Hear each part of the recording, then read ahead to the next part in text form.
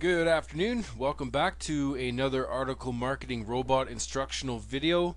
In this video, I'm going to show you how to create an article and what all the features of the article editor are. So the first thing that we're going to want to do is hit the add button. Now as you first enter the article editing screen, you'll notice that there's a lot of stuff going on here. The first thing I'm going to go over is these five main sections: title, summary, body, resource, and keywords. These are all items that are required in a typical article that you'd be submitting. Some article directories don't have a summary box, and some article directories don't use keywords, but most article directories use title, body, and resource. So those are the main areas of your article. The next thing you will want to look at is the categories. Here you can type in variations of the categories that you want your article to be placed under.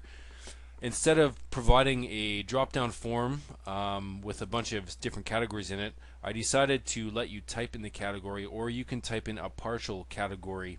For example, if you are targeting marketing, for example, you can just use the word market, and Article Marketing Robot will go out and look for any categories that have the word market in them, and the first one it comes across, it will use that category. So if there's article marketing as a category, the word market fits in marketing, so it will use it. You'll notice that you have 6 categories, and if none of the categories that you've typed in show up, then Article Marketing Robot will select a random category, and it will go about that way. So the next thing I'm going to talk about are the buttons down here on the right hand pane of this article editor, but before I do that, I'm just going to enter some text into the body. So in this article, I will speak about article marketing and how it can drive traffic to your website. Pretty straightforward, but we'll be able to expand on it later. So the first thing down here, we have the plus and minus sign. Plus is going to increase and decrease the font size of the title, summary, body, and resource. The minus will decrease the size. Over here you have an undo button, so if I click it, you'll see that the text disappears, and this one here is a redo button. If I click that, then you'll see that all my text comes back, except for the last word.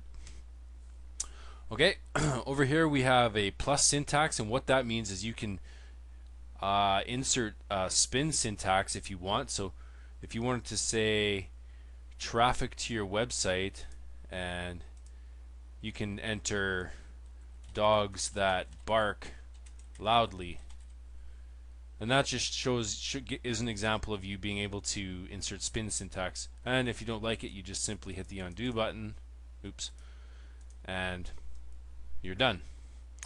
Preview will actually preview your article.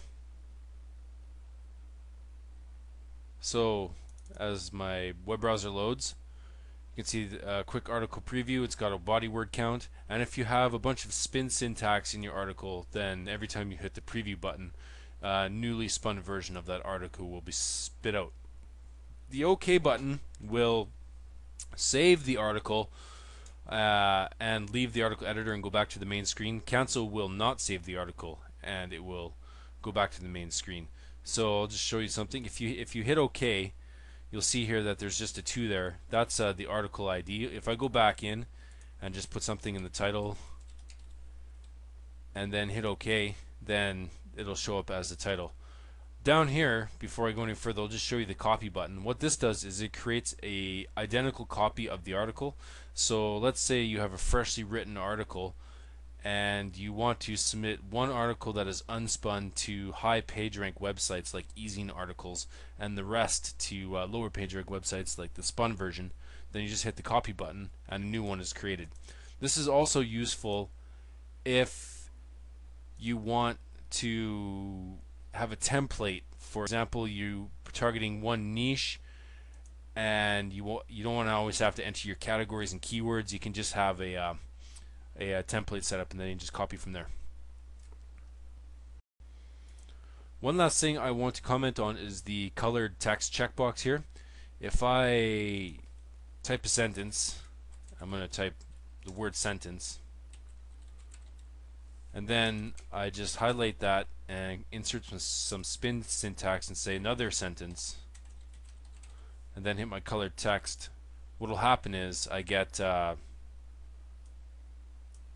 get different colored text.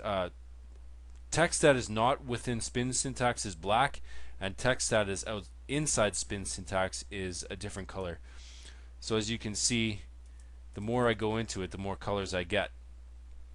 So I'll just undo all that, and then we'll get into the meat and potatoes of the thesaurus. Okay, so the thesaurus, separated into several different things. First off, there is a contextual thesaurus and there is a local thesaurus. You can gain access to these in the options menu. Over here you see thesaurus, there's contextual, which is slower. That is because Article Marketing Robot has to go out to the internet to find the words that are, to find the synonyms and their definitions and group them. And the local thesaurus is a file that resides on your hard drive when you install the Article Marketing Robot. And it's about a 60 meg file with just over 30,000 words in it. The words in the local file are not sorted by definition. So we'll just get out of there. I'm going to double click the word article. So we went out, we retrieved the thesaurus data, and you can see that there's three different meanings for the word article. There's item and object, piece of writing, or section of document. Now, in this article, we're referring to a piece of writing. So, if I say in this piece of writing, blurb, column, commentary, editorial, paper, story, you see all those words get automatically replaced as I double click them. And you'll also notice down here we have something called synonym groups. Synonym groups are previously used synonyms that are stored as groups. So the next time you come across the word article, which would be here, all you have to do is double click it and then hit replace. So now your words are stored, and it makes spinning an article extremely quickly. But that's not the only thing I'm going to show you. I'm going to undo that. So back up to the definition context box.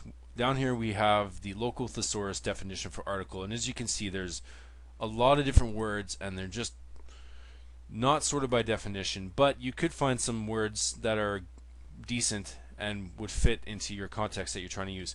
Also, we have related words, and as you can see, these words are not directly related to article, but they are either an antonym or a synonym that have something to do with the word article. For example, if I click on the word detail, you'll see that article comes up. That means it's related, but it's not a real, it's either an antonym or a synonym, but it's not a direct synonym.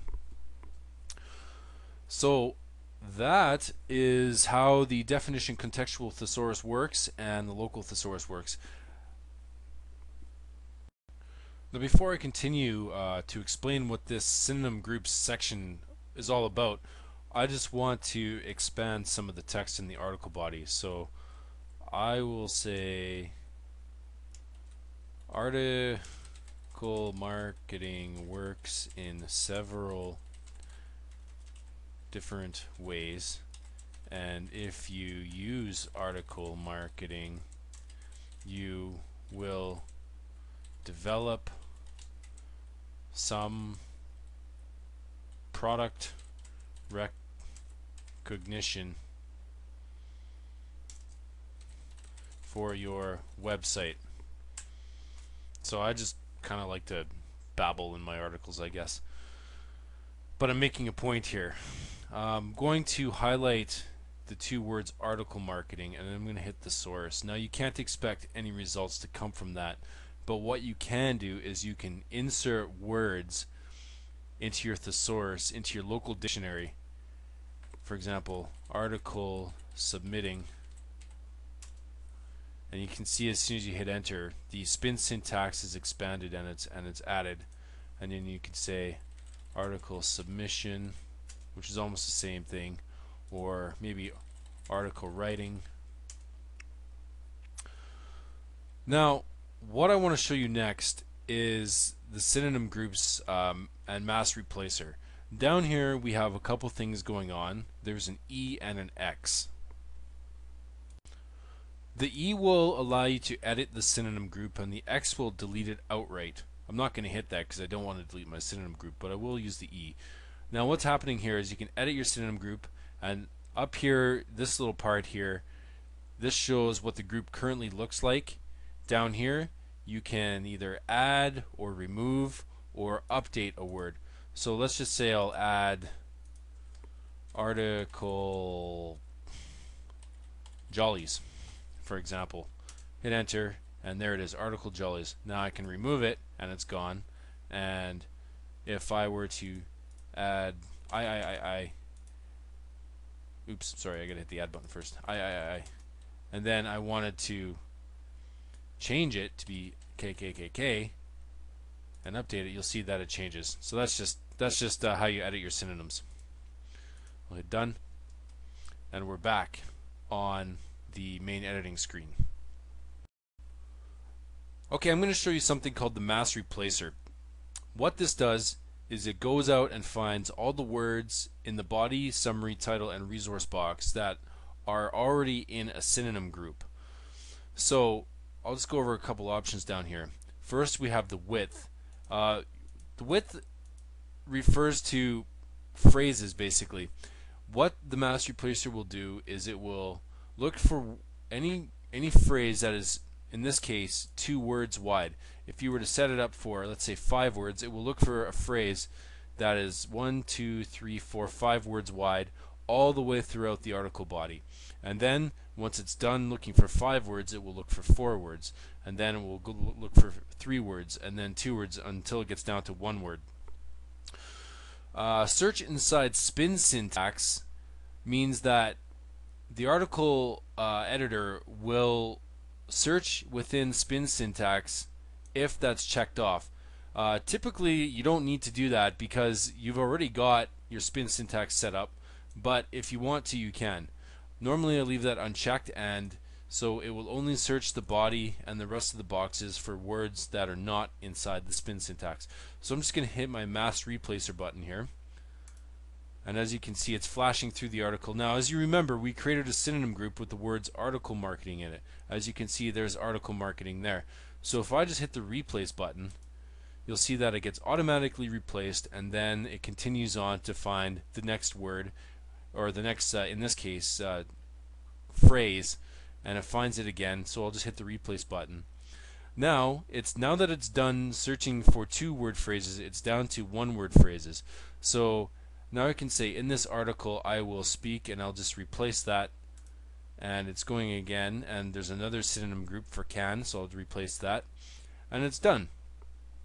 Very fast and very effective way to spin your articles. You don't have to put a whole lot of effort into it. Basically what you're doing is you're training the software to adapt to your synonyms, the synonyms that you like to have. And the more articles that you write using the thesaurus, the faster it becomes to get your article spun out. Typically it takes me about 15 minutes to take a 500-word article and put all the spin syntax in it, and then I have 100 unique articles that I can play with. So the last thing that you're going to want to do when you have a completed article is you're going to want to spin it out. First thing you can do is you can preview it, and you'll see that in this paper I will convey at article submission and how it can drive traffic to your website. And then maybe you want to preview it again. You can say, in this blurb I will communicate at article submitting and how it can drive traffic to your website. Preview it again in this editorial, so you can see that lots of different variations are coming out, and it works quite effectively. The next thing you can do is you can spin out the articles. I don't have much content in this article, obviously, so I'm just going to spin it like 5 times. I'll hit OK, and spinning is complete. I'll open the folder of articles, and bringing it to screen here, and there they are. So you have all your different articles. This type of formatting is meant for article marketing robot. So every single article will have different text, and so on and so forth.